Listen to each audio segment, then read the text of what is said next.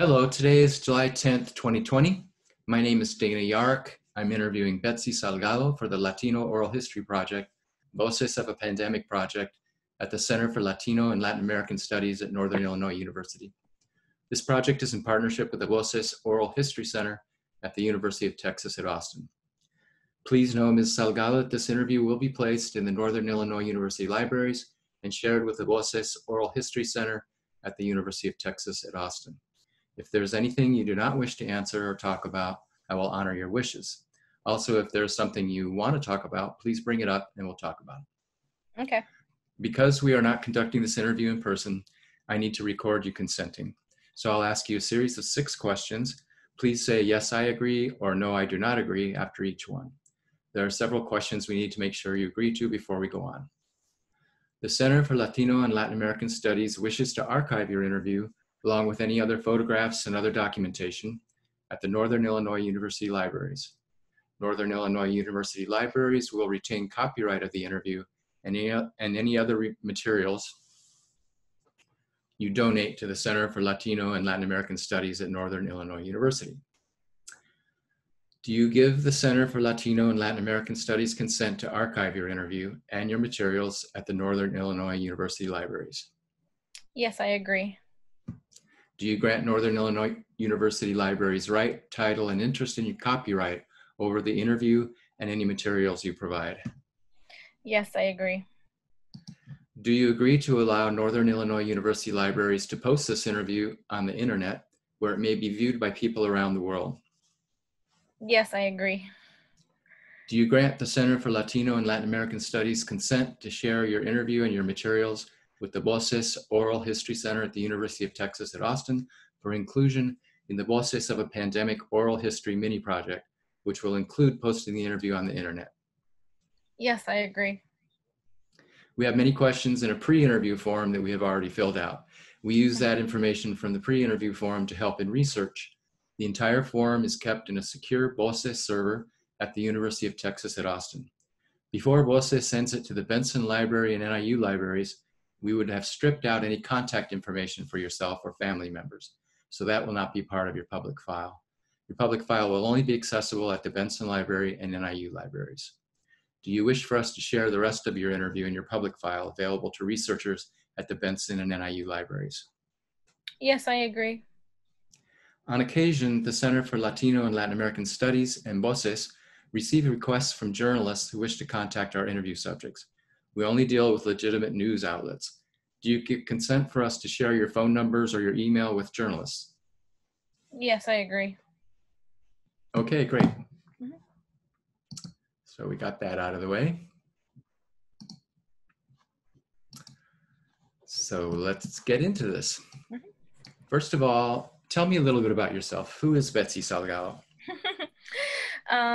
So I am 24 years old. Born in Mexico, and I was raised in Chicago all my life. I am a recent graduate from Northern Illinois University, where I got my Bachelor's of Science in Nursing, and I'm also a new graduate nurse. I love cats. I have a pet cat named Nemo. I have a younger sister and I have an older brother. And I like to say that I'm very family oriented. Like, my family is very important. I honestly feel like I spend a lot of my time with my family all the time. And I'm always like willing to help them out, especially my mom and my dad and my siblings. And I think I have a really good relationship with all of them. During my free time, on my days off from work, I like to, obviously sleep in and rest, get my rest, feel rested for another day of work. I like to run errands and do chores, help around the house. But I also like to watch movies, documentaries. I grew up reading a lot, like fiction, nonfiction, Japanese comics as well. And yeah. All right. So let's talk about your role on the front lines as a nurse during COVID. Maybe we should start with your previous stint as a certified nursing assistant. Mm-hmm. Were you in an acute care hospital, did you tell me? I was working at a long-term acute care hospital, or we also know them as LTACs. And when I was working there for over a year, and it wasn't until February when we started having some of our patients test positive for COVID. Um, but I was working there since last year, May. I was still a nursing student. Then I graduated in December. And when I graduated in December, I went back to work as a CNA just to get, just to make some extra money while I was waiting to take the NCLEX and while I waited for, job interviews and job offers. But yes, I was working as a CNA. Um, I didn't have direct contact with the COVID patients because there was few at my hospital. There was like 5, and so since the cases were like the the amount of cases was low, they just um did like 1-to-1 patient to nurse ratio. So the nurse had one patient and she did like the full care for that patient during the shift in order to minimize the CNAs and other nurses from getting exposed and them exposing the other patients on the other floors as well. But I do remember, coming in one day and, you know, we had patients already tested positive. I remember my coworkers just, freaking out, some of them refusing to come in, some of them um, just not wanting to deal with the COVID patients for fear of, at that time in February, we didn't really know a lot. We didn't know how it was like transmitted. I feel like now we know a little bit more, but still things are changing. And at that time, there was just this like massive hysteria about like what if and like what happens. And, obviously everyone has that right, especially if they have family members that they could go and, you know, possibly get infected. And so I just remember a lot of my workers, being scared. Um, and then, like, towards the rest of the months that I was working there up until April, that's when I finally left my job as a CNA. um I remember just getting fitted for one mask, for an N95 mask, and I was given a mask just for like basically my whole time there. I wasn't allowed to like keep grabbing another one. I had one N95 mask and I could only get another one if my old N95 mask was like visibly soiled. That's when we could like get another one. And I remember just like after a few days of like wearing it, the it gets loose. It starts getting loose. It has like a certain smell. You're putting it in a bag after your shift and then you're leaving it in your locker. And I just remember thinking like, you know, this is really happening. Um, I also remember one of my coworkers texting me and she was telling me that prior to our hospital restricting visitors, we were still getting visitors. And, news was breaking out about coronavirus being in the US. And she said that she texted me and she said, she was like, our family members are stealing our masks that we have in the hallway. They're taking the boxes and taking them home with them. And she told me that, she's like, I had to report it. She's like, I had to report it to our managers because it's not fair, for us. We're the ones that are working. And, she caught families coming in to visit their loved ones and they were taking our PPE early on, and early on in like, this whole pandemic thing. And I was like, what? No way. And she's like, yeah. She's like, I saw them. She's like, because prior to this, we just had our gloves and masks just lined up outside of every room, you know, in case you needed one. You didn't always wear a mask in the hospital before. You would only use one if that patient had the flu or if that patient had TB, right? But they were still there just in case. And then when that incident happened where family members started stealing the boxes of masks, our managers had to lock away everything, and then they restricted visitors. And then when you came in for your shift, you had to go to the manager's office and she would give you a mask, and you were only given like a mask for like the whole week. Then towards like April, when things were starting to get a little worse at my hospital, like we had more COVID patients, and we were running out of gowns.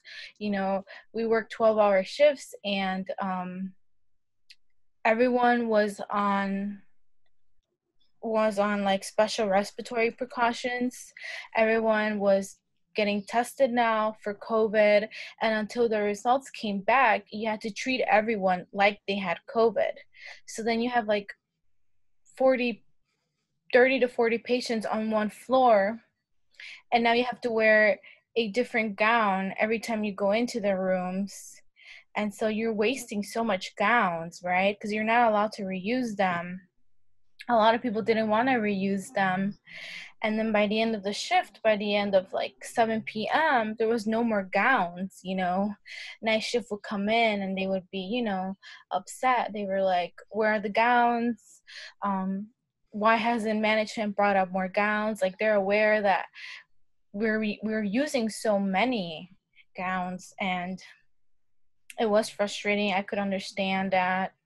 And then at one point we were also out of bleach wipes, and then they had to start like making their own bleach wipes. And it was just like, it was still scary for me. And I at that time I was living with my grandma, and I just didn't feel comfortable anymore going to work there and coming back, just because my grandma is like a 72-year-old lady. I didn't feel comfortable coming back, and because I wanted to protect her, and I just didn't want that, if anything happened, I didn't want that to fall on me. But Where was the facility located? can I not say? Sure. No. Okay. Yeah. No. But in Illinois. Yeah, in Illinois. Yes, in Illinois. Okay. We'll leave it at that. So then, starting in March, you became a registered nurse. Yes. Can you tell me a little bit about the transition from CNA to RN? Did COVID affect your becoming an RN? Were there educational challenges at the time due to that? So becoming an RN, the process was smooth, right? I graduated in December. But before becoming a registered nurse, you need to get your license. And so you need to take the NCLEX. And it's this huge exam that everyone takes in the US. And you need to pass before you become officially a licensed registered nurse, before you're legally able to practice in your home state, right? So, I graduated in December 15, 2019. And, I took a couple weeks off. I knew this big exam was like in the back of my head. I knew I had to take this exam before I could do anything or proceed to do anything. But I took a few weeks off. The holidays came and I just wanted to relax with my family. Then finally in January, I started to, pick a date. You have to pick a date in a testing center to take the exam. And at that time, it was still easy to pick a date and a testing center. I picked a date for February. I picked for whatever was available, and soon enough, February came and I went and took my test.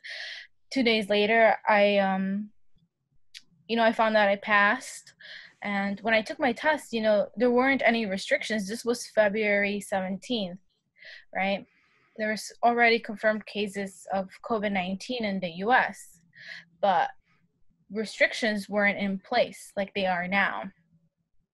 I went to a room where we were all in little cubicles. No one was wearing a mask. We were all far apart from each other, but it was more for privacy reasons and testing reasons rather than safety reasons, right?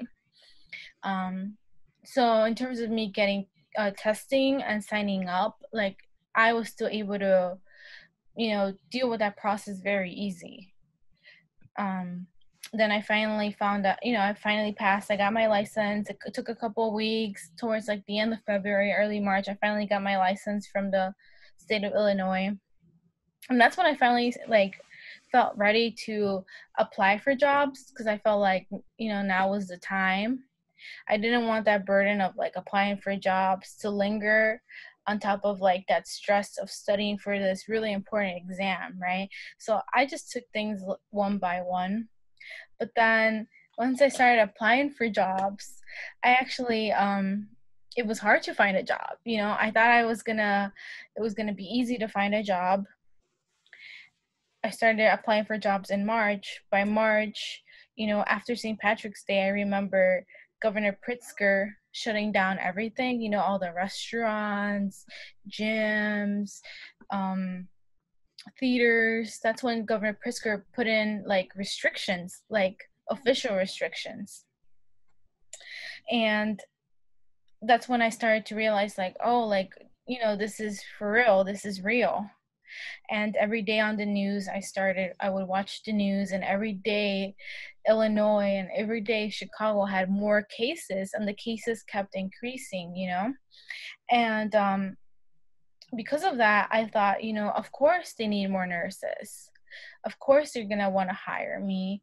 But it was actually difficult to find a job. I kept applying every day to jobs because I felt ready to, go in and work on the front lines. But a lot of the messages that I kept getting from hospitals after I submitted my applications were they weren't offers and they weren't rejections. They were more like, if I can read it to you, I have the email here. It Sure. says, we apologize. And as we continue to evaluate and predict staffing needs for our future surge levels due to COVID-19, it is evident our focus needs to be on roles that will help us care for and move patients safely through our system. Therefore, this position that I applied to has been closed, and we put all our recruitment efforts into patient-facing positions. And so when I would get that email, I would be like, I don't understand, because you're closing this position you put up online, but then you're also saying, you need to open up more units for more patients, therefore you need more nurses. And so it was just like a confusing time. I wasn't sure if I was getting rejected or what. And then at a lot of places, I was hearing from my other nursing friends and from just other nurses too. They were saying that some places were shutting down, especially surgeries were getting shut down now. I heard that a lot of nurses got furloughed as well. And so that's when I started realizing like, oh, like it's not going to be easy then to find a job, even though everyone keeps telling me we need more nurses, right? Another one of the emails that I got after I submitted an application for just like a regular medical surgical nurse position, I got an email from that hospital, and it said, "Thank you for submitting your recent application to health system." Given the COVID-19 situation, our priority has been focused on patient care activities. Therefore, we thank you again for your interest and ask for your patience as we continue to navigate the uncertainty of this current situation. So these were the kinds of emails that I was getting in March and April. And it wasn't like a rejection, it was just asking me to be patient, right? Until they figure out this whole COVID thing. And it was frustrating as a new graduate nurse, because as a new graduate nurse, you want to go and help and be in the front lines, right? You think you're ready, you just want to jump in, and then everyone else is telling you, don't worry, you'll get a job, like they need you, they need nurses. But in fact, that wasn't my reality. It wasn't until April, late April, that I finally got a call back from one hospital. And we went through the process of interviewing. It took about a month to get everything settled in, to submit everything, all the paperwork, the background check, the drug screening, and then I started over like a month ago. But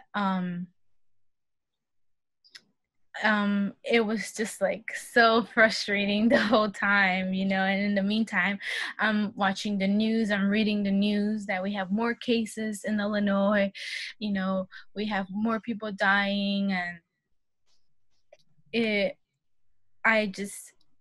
was definitely not what I expected. And then now I have one friend who I have a couple friends that graduated from nursing school in May, and now they're dealing with this thing where they can't even like get a testing date, get a testing center, because most testing centers, are limiting the amount of people that can go in and take the NCLEX. One of my friends, she's my coworker now, she said she graduated in February 2020, and she said she couldn't test until like April. She said when she went online to log in and pick a date and a testing center, she was able to, but then a couple weeks later the testing center canceled that for her, and so she had to reschedule multiple times her testing date just to like sit and take the NCLEX.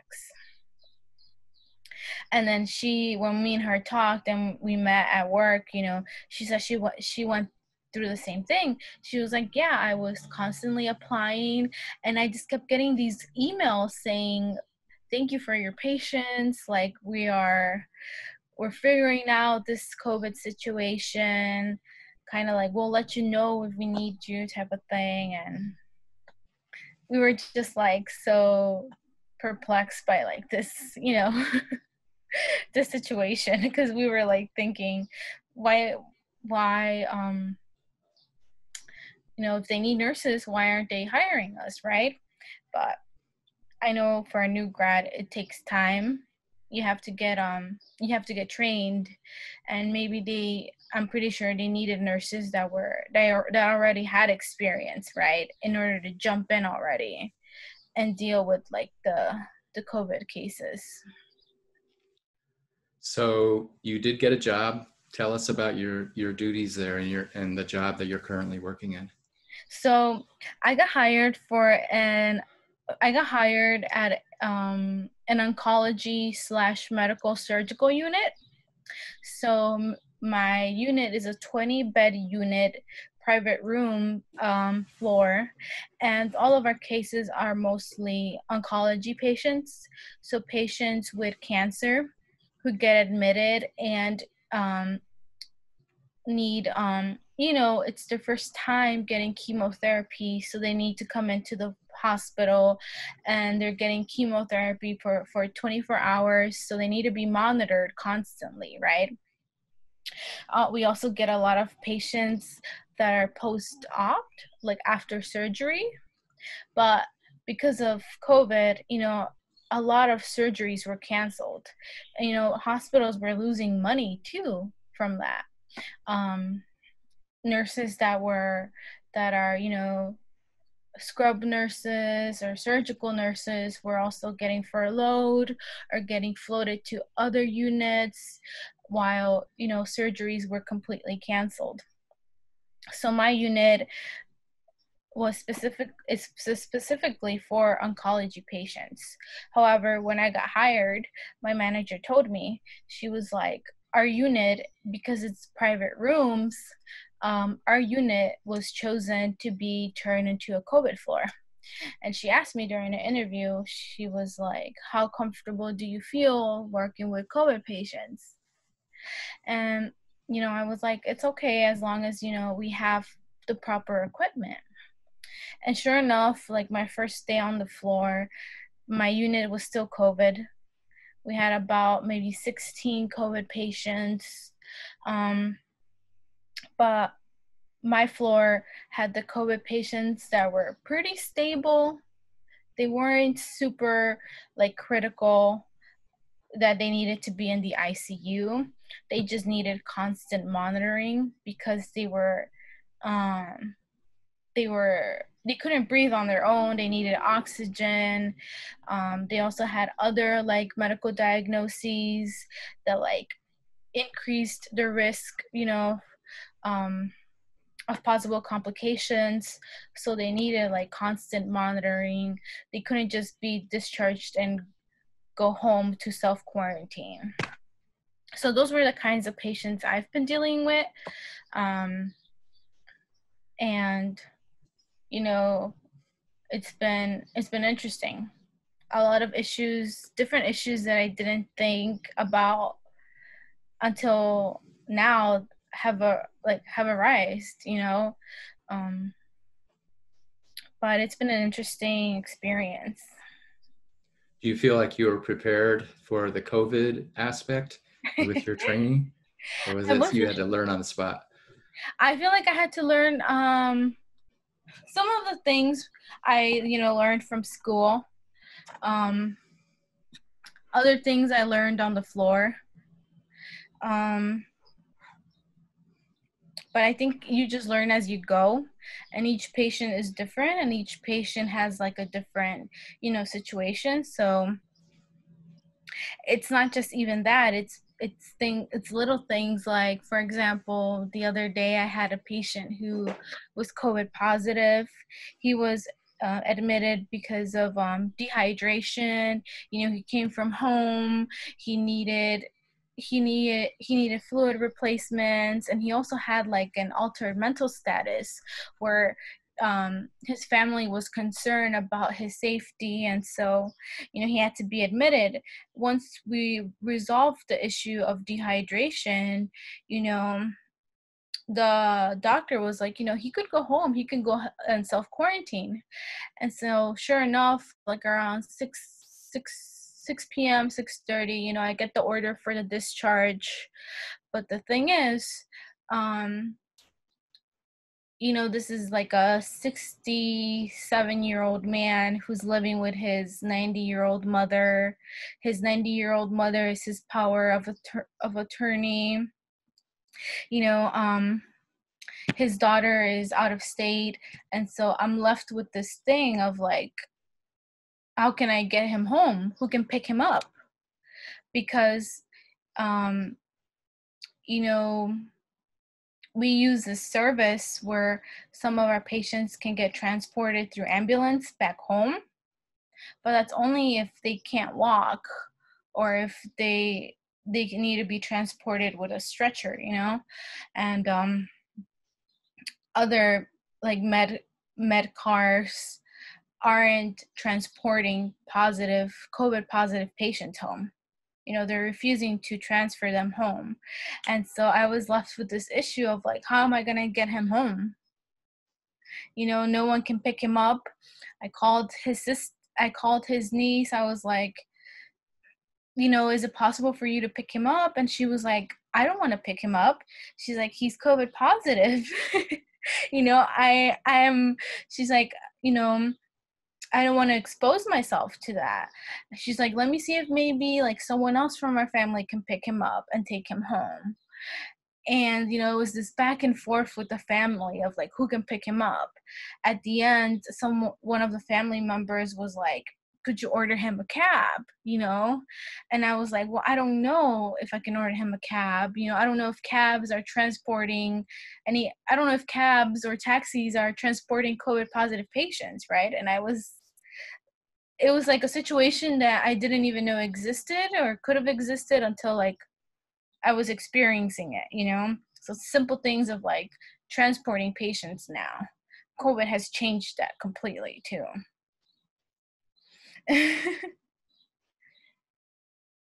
Oh, I'm sorry, I can't hear you. Tell us about the hospital that you work at and the patients in the community. So, I work in this hospital that's on the south side of Illinois, closer to Indiana. And majority of the population near that area and that community that the hospital serves is African American, um, low income, also Hispanic, and also white. But majority of my patients, a lot of them are African American, and they come from low income backgrounds. And not only do they need medical assistance, but they also need like placement or assistance, like other kinds of assistance. The other day I had a patient who was COVID positive, came to our hospital because he was suffering a schizophrenic episode. He doesn't live at home, he lives in an assisted living facility, right? But he's COVID positive, and so he got admitted to my COVID floor. And he was completely stable, other than the once we calmed him down, we did what we had to do. We He's still there because he's COVID positive. The assisted living facility where he came from doesn't want him back because apparently he's still aggressive, and he can't go anywhere else because he's still COVID positive. So he's just been there on our floor for like more than 2 weeks, and he's asking like why am I still here? Like I'm fine. I just had an episode, and unfortunately a lot of facilities are requiring that patients are negative, and until they're negative, until they test negative, we can't move them out of the hospital. They're just sitting there. And it's disheartening because he's asking me, he's like, when am I going to leave? When am I going back? And I'm like, well, first of all, the assisted facility where you came from does not, doesn't want you back, because you're saying you're aggressive. So now I'm working with case management and social services to find a new placement for you, and a lot of these places ask for like the history of the patient. Then they also ask like, are they COVID positive? Because if they're COVID positive, well, we're not taking any right now. And then some are, and it's just like a whole back and forth ordeal again. So that's an example of a patient that probably never would have been hospitalized in the first place except for COVID. And Yeah. then once he was hospitalized, he couldn't go back to where he came from. Yep. Yeah.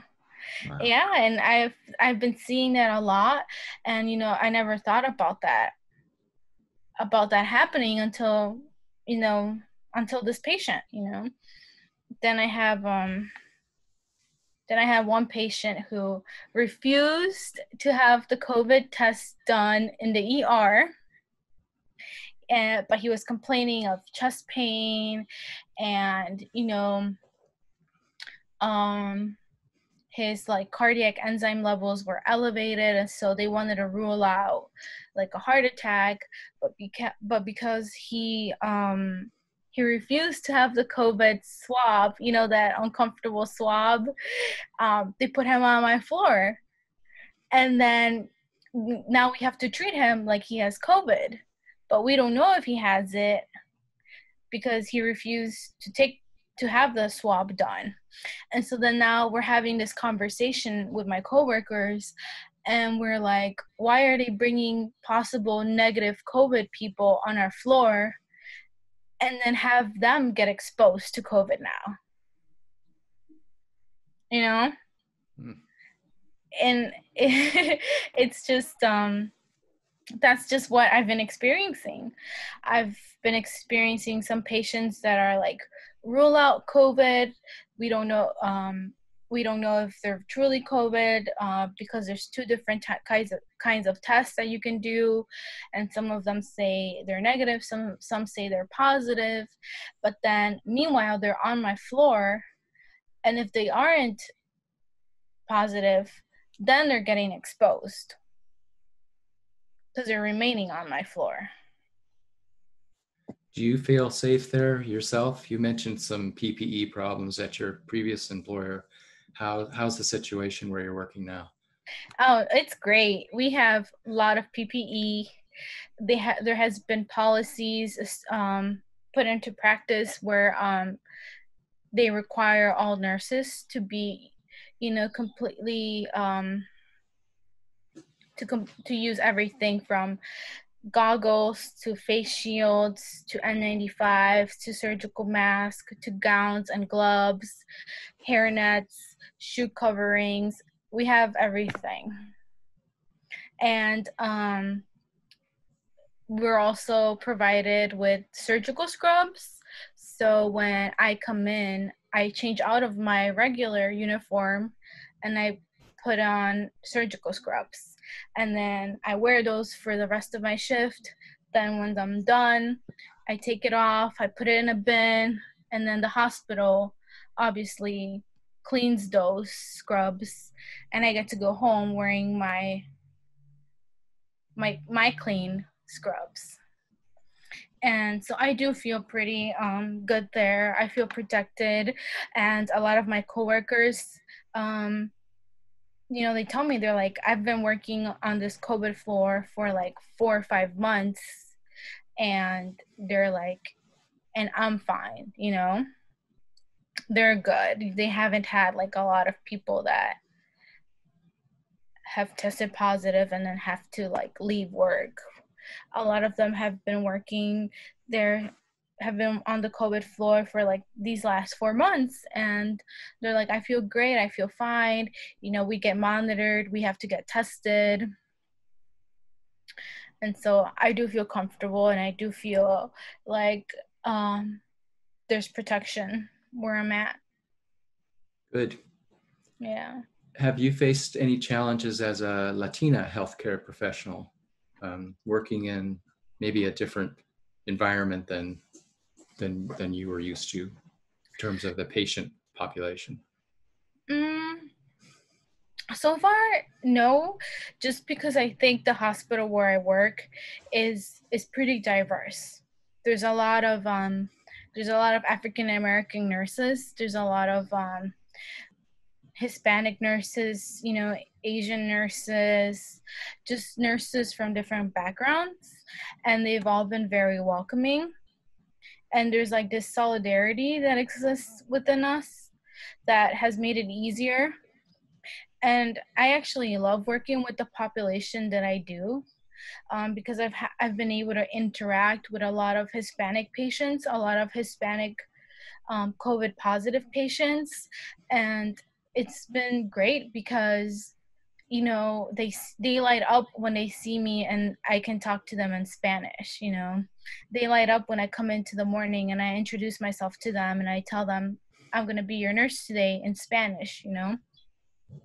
And I think I'm also like a pretty good resource on my floor because say they need like a little bit of like interpreting or need like just something where they have difficulty communicating with their patient and I'm not their nurse, they'll call me and be like, Betsy, can you just tell her this? And I do it because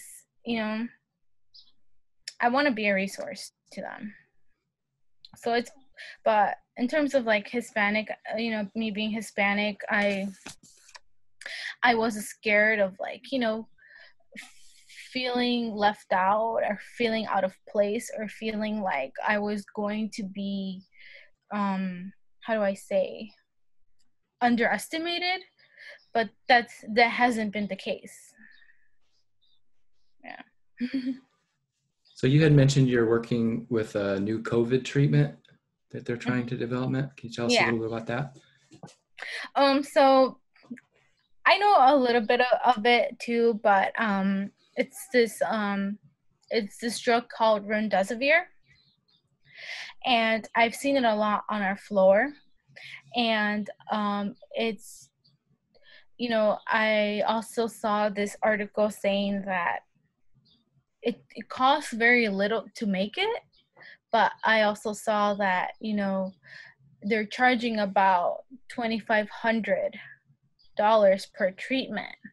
And so I was just alarmed because you get this treatment for 4 to 5 days, and it's supposed to help fight the virus. And I was concerned because I was like, a lot of my patients are Hispanic and African American, and they're coming from this community where, there's food deserts, and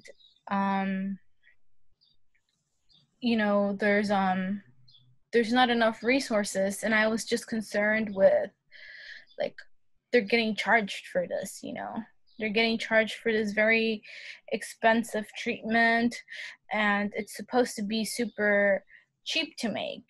And so I had this conversation with one of my friends who works at a lab, and she said that, I should advocate for my patients and let them know that they should ask for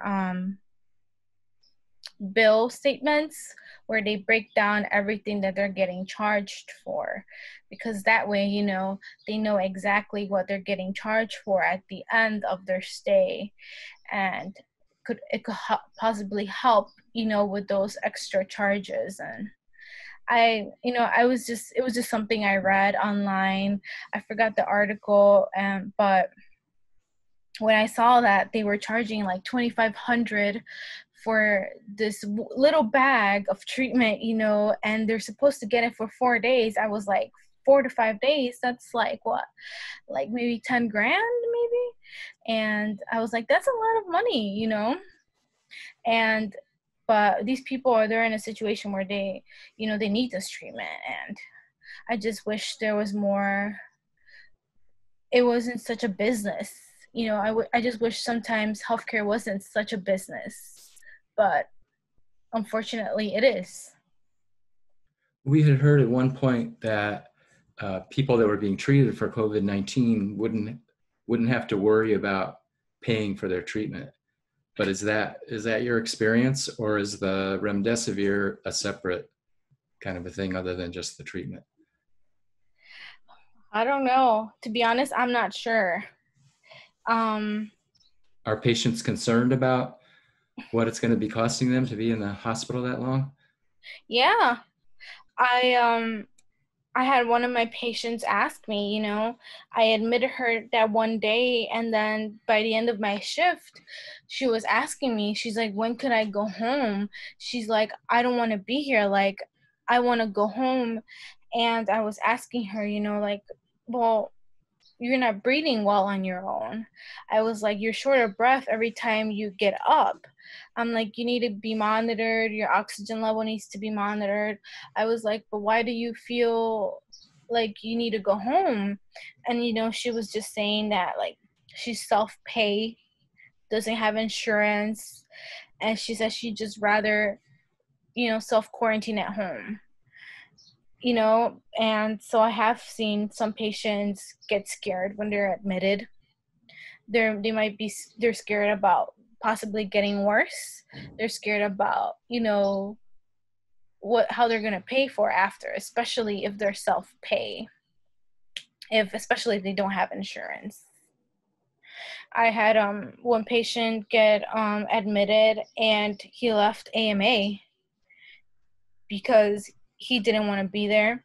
He said he had to work, And so it was like a very difficult situation, watching him leave, because, you know, he was picking his job and his livelihood over getting treatment, you know. And it was, you know, once they do that, once they say they want to leave AMA, you know, we can't really prevent that. What is that, AMA? What does that stand for? Against medical advice. Okay. Yeah. That's hard to see as a healthcare professional. Yeah. To see someone have to make that decision. Yeah. And, you know, I was talking with my coworker, and the doctor was like, I don't want him to leave, but he's like, I understand his situation, that if he works in construction and if he doesn't show up, he could lose his job. He could lose his only job. And my patient was telling me, he's like, I work in construction. He's like, if I don't show up to work today in the afternoon, that's it. He's like, I don't have any other form of income. He's like, he said, I'm gonna get kicked out from where I live if I don't pay my rent.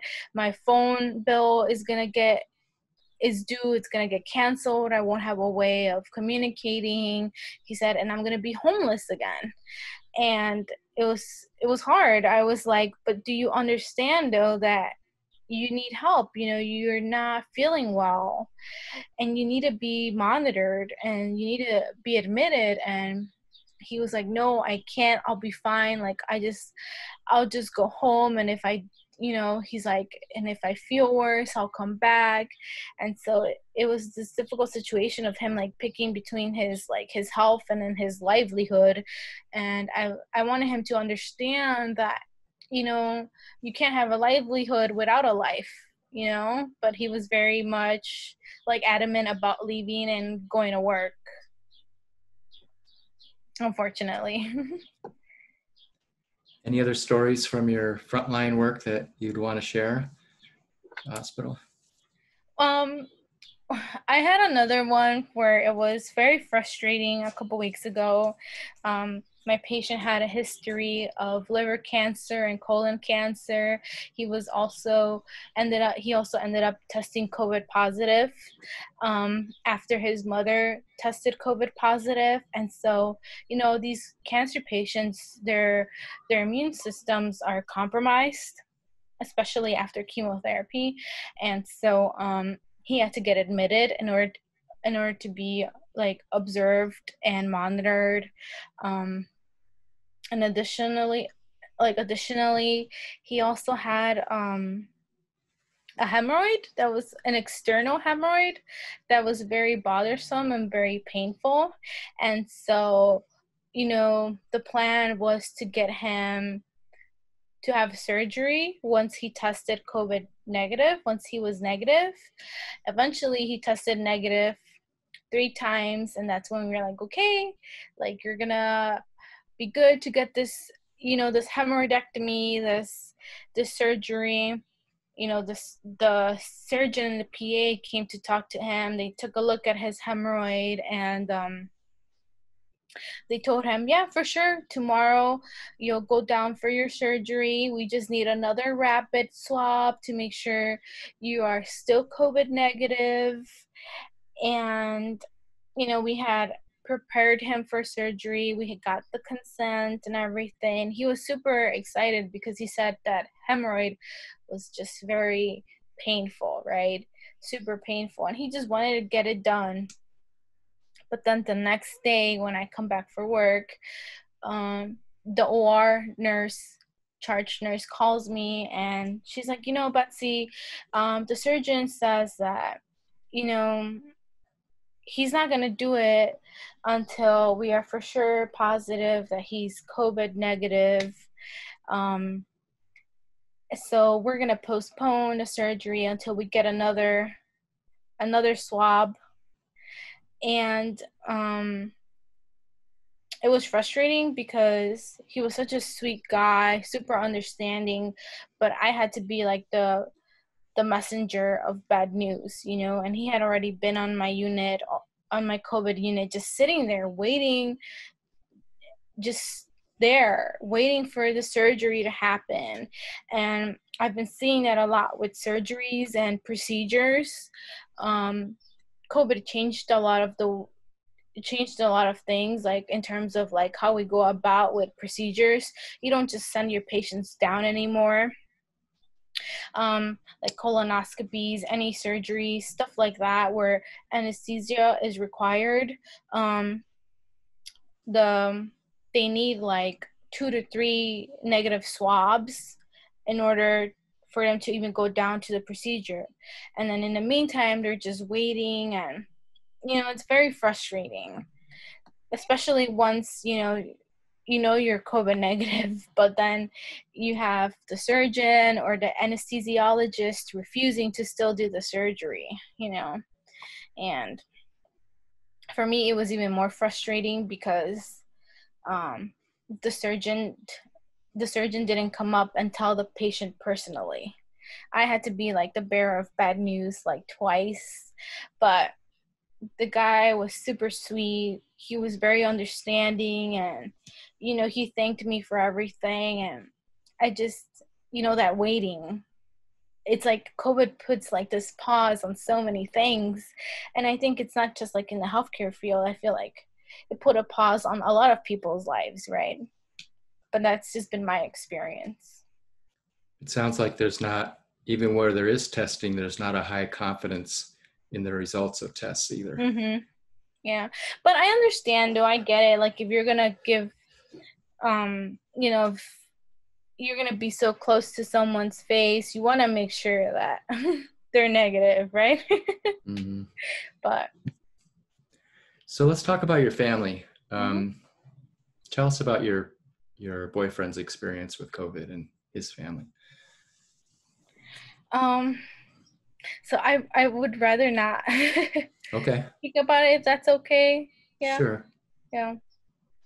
About how about in general, how the crisis has affected your family's routines?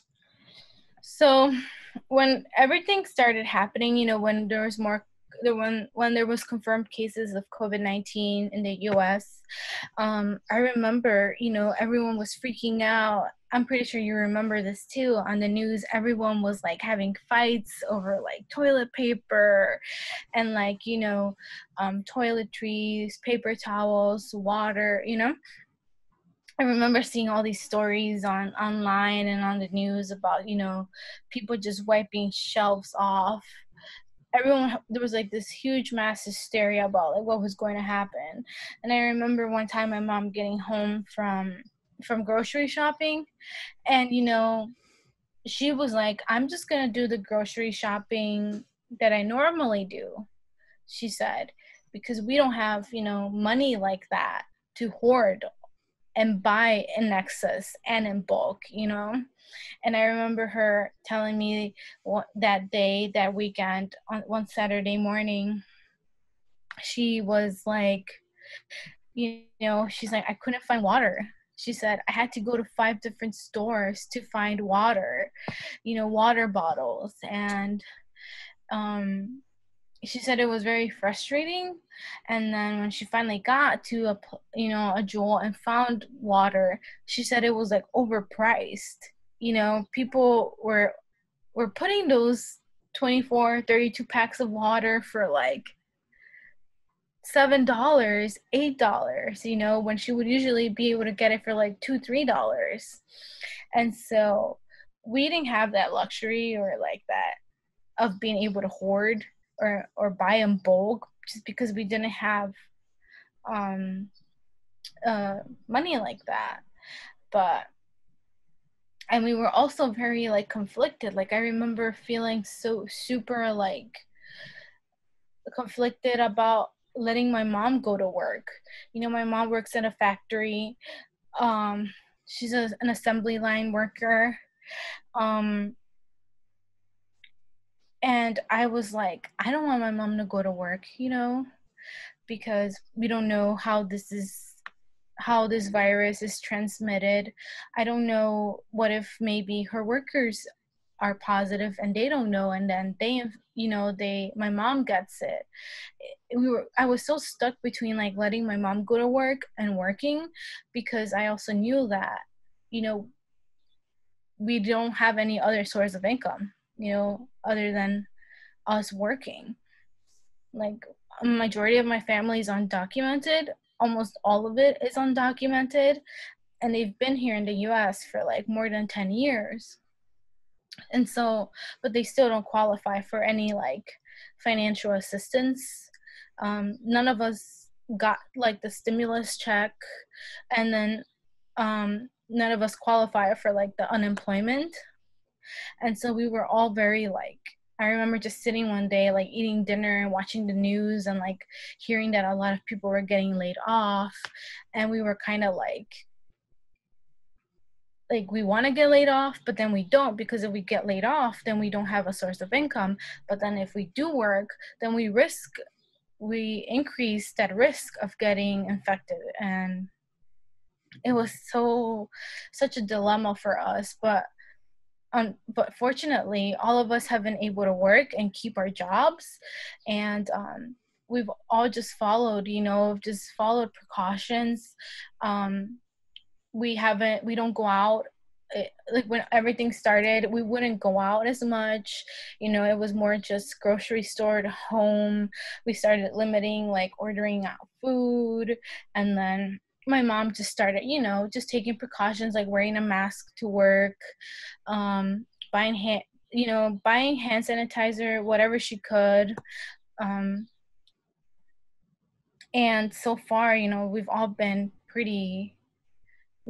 healthy. None of us have tested positive, and all of us have been outside to work. None of us have been able to stay and work from home, but fortunately, none of us have tested positive. And I remember just in February thinking like, what's going to happen if my mom keeps working? If I keep working, like eventually one of us is going to test positive. But then I was like, but we can't stop working because we don't have any other assistance. My mom was like, if we stop working, she's like, we're going to die of hunger because we don't have, we don't have a savings. We didn't get the stimulus check. We can't like file for unemployment either. So it was like, it just made things so much harder for us. But fortunately, we're all good. How does your mom feel about where she works? Have they been supportive with masks or ice separation, stuff like that? So my mom, it's interesting, her job ended up closing for 2 weeks in order to sanitize and clean everything. Unfortunately, she didn't get paid during those 2 weeks, but they were pretty good at like responding and monitoring their employees. She said that right away they gave everyone masks and homemade masks. They had their employees, one of their employees, a lady, like sew masks for everyone. And so my mom one day came home with a bunch of like homemade masks, and she was super happy. And then after they closed their factory for 2 weeks, they kind of cleaned everything out. She said that her boss, you know, instituted new measures where like they had their temperature checked before going to work. They had like hand sanitizer at like every station of the factory. And then interesting enough, they reached out to my mom and they changed her position. They asked her if she could become one of the like environmental services person, where she would clean. So now she went from like working on the assembly line to now cleaning everything. So she spends all her days like cleaning the offices, the bathrooms, sanitizing everything for everyone. And so they opened up that position specifically for her. So she's been kind of like on that front line too, where, you know, they're cleaning. She's cleaning everything after everyone, sanitizing everything, bathrooms. She comes home and she tells me, she's always cleaning the door handles, any surfaces. Her boss basically just implemented and opened up the position and created a position so they could have, you know, like more sanitation. So, but yeah, she likes it. She thinks it's cool that she's doing that now. But I just, and I'm grateful. I'm happy that they're doing that. Because it seems like they care and they want to, make sure everyone stays safe. Have they had any cases there? My mom said that yes, a lot of her coworkers have tested positive, but she said that they're required to notify their employer, and then they have to go home and self-quarantine. Is it the employer that's doing the testing that they're finding that out? No, I don't know, honestly. I just know that she said that like a couple of her coworkers have tested positive, like their family members had it, like their spouse had it, and even if their spouse has it, their employer has asked them to just stay home instead. Right. Yeah. Why did you decide to become a healthcare professional? I think because of my experience with the healthcare system. Like I said earlier, a lot of my family is undocumented, and with that, they don't have healthcare insurance. They can't get healthcare insurance, and so I remember growing up, if something happened, we had to go to the ER for anything. And I remember going to the ER with my family members, and they would ask me to come with them in order to interpret for them. And so here I am, like 12-year-old me, 13-year-old me, trying to interpret and talk for them with the nurse, or with the secretary. And I was just like, this is sad. Like, I don't want, I remember my family members being scared to even go to the ER. They would wait until like they were really like literally like sick, and then we would rush to the ER, right? And I don't know, I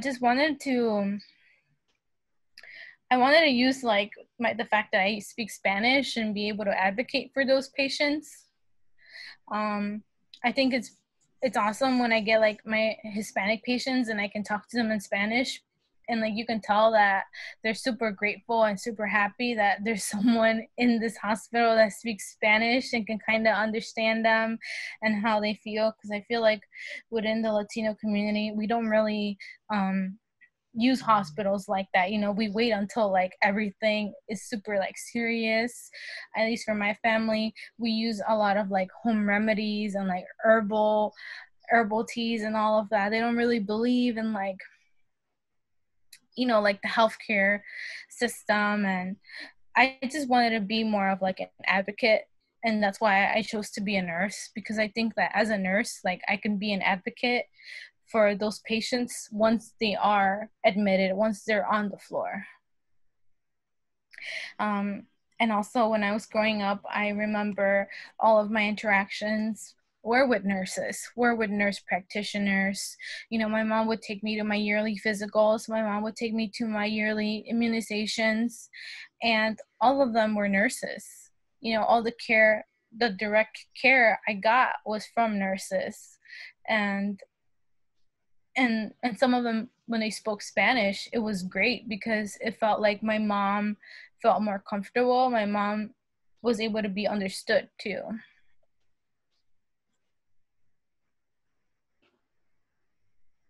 This is a period in our history where not only has this pandemic taken center stage, but also social activism with the Black Lives Matter movement and other demonstrations.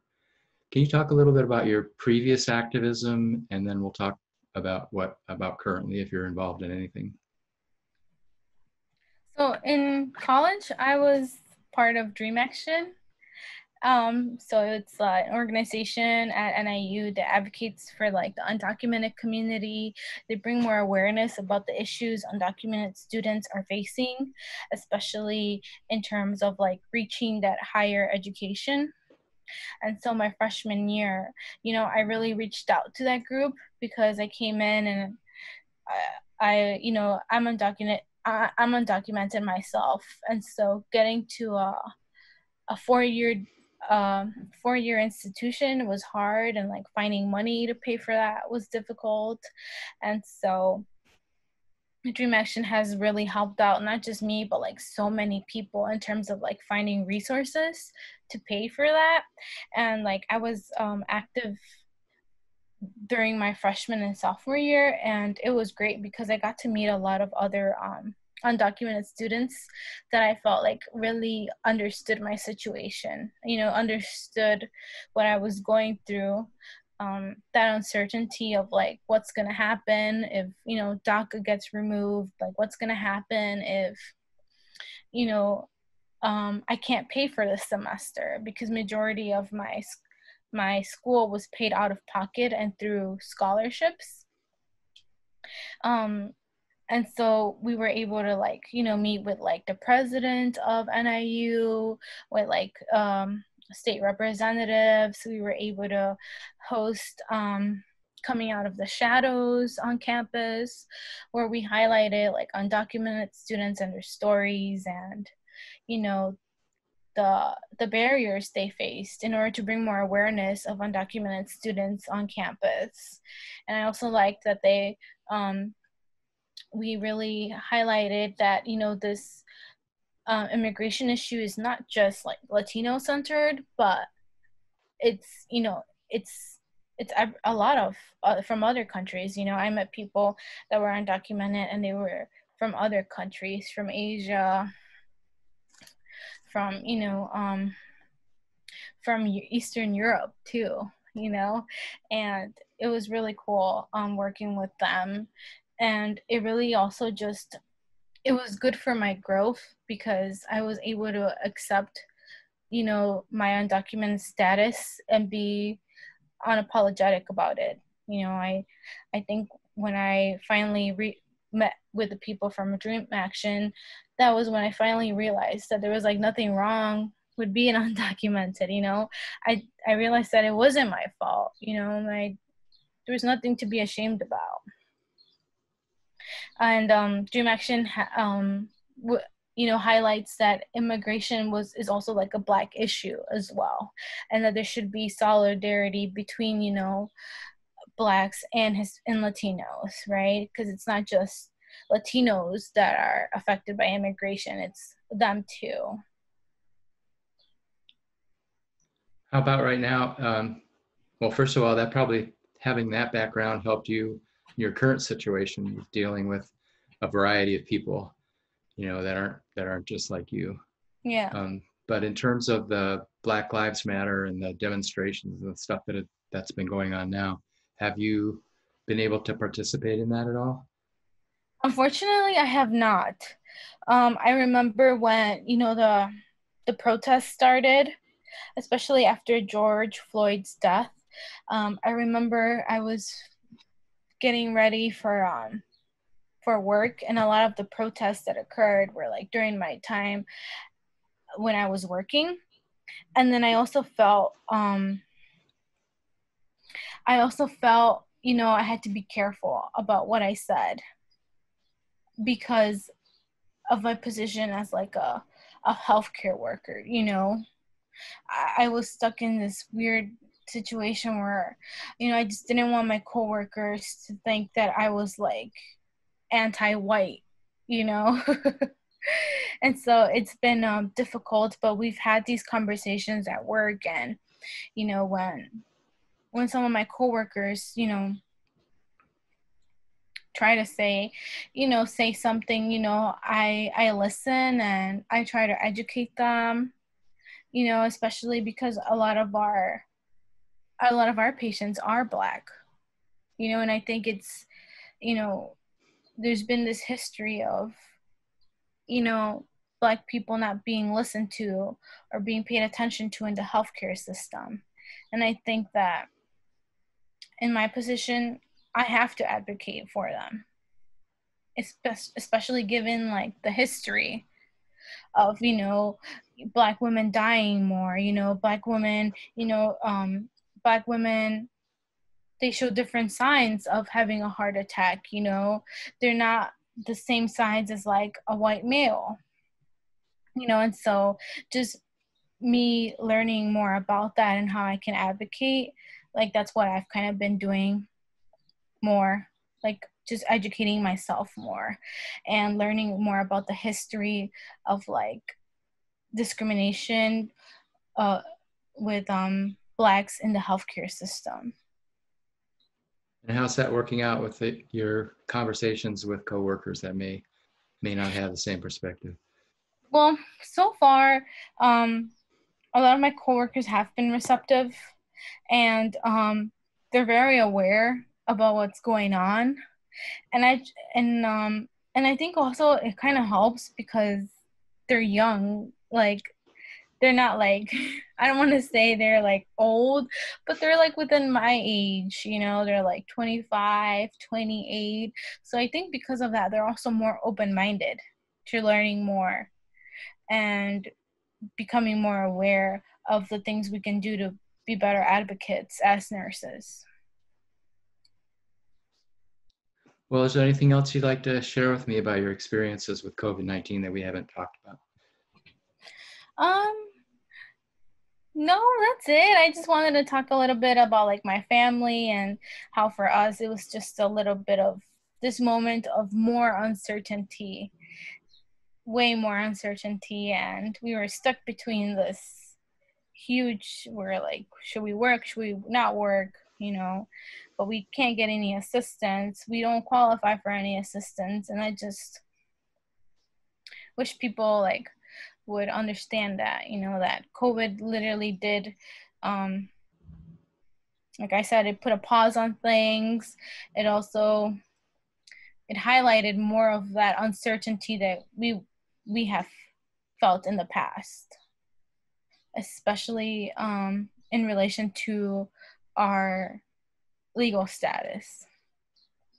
And then me working as a nurse, a new nurse, coming into this, there was just a lot of fear and uncertainty of whether or not, I would be able to work and get a job. And then once I do have a job, like, will I be good enough? Will I be able to advocate for my patients? And how do you feel now about that? So I feel a little bit more comfortable in my role as a nurse, but I still get those, like, that anxiety before a shift. There's this anxiety that still stays with me every time before a shift, but I think that's just like the growing pains that come with being like a new nurse. And everyone always tells me, your first year is always going to be hard.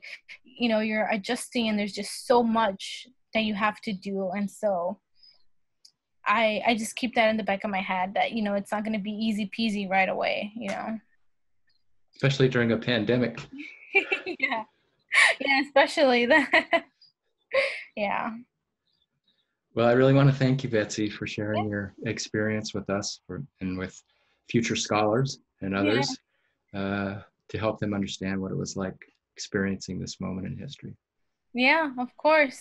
Thank you so much for even thinking about me. It's a pleasure always talking to you, and hopefully, there's something we got from this. Absolutely. I Yeah. think it turned out very well.